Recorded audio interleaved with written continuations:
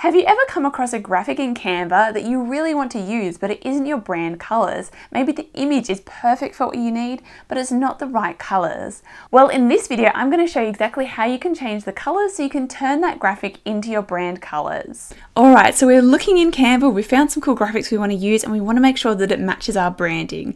Now, sometimes you'll find that perfect graphic, it's just right, but it's not in your colors. So what can you do about that?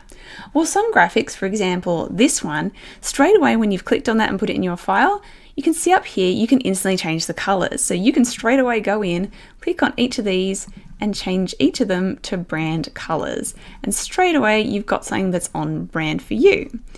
However, that's not the case for every single graphic. So I'm going to show you what to do as a workaround for the times where you're not able to do this. So let's choose another graphic where you can't. So for example, this cash register. Say you just love the design, it's a great graphic, you really want to use it, but they are not your brand colors. What can you do about this? Well, the way we can make it look more in brand is to click on it, go to Edit Photo, and then we're going to go here to duotone.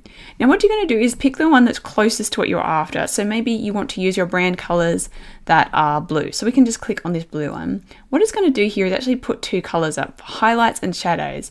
Now it does limit us to just two colors, so it is a little bit of restriction there, but at least we can get it closer to making it look on brand.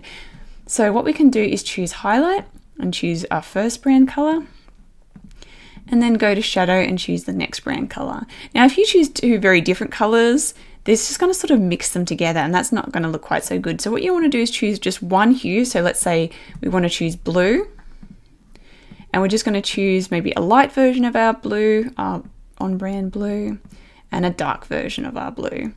So you're basically choosing one brand color you have and the light version and the dark version of that color. And then here we go, we've changed it to our brand colors. Now obviously it's not super dynamic because it's basically just one color using light version and dark version, but at least it does now make this more on brand. But if you really wanted to add more color into it, you could of course use things like shapes and other things to add on top of this graphic.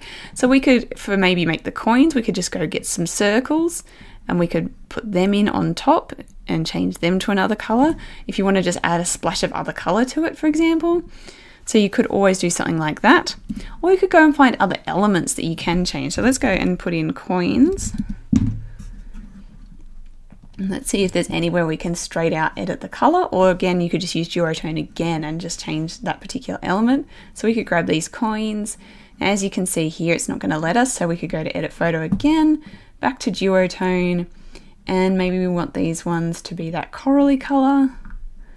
So we can adjust it to make it more our brand colors. Shrink it down.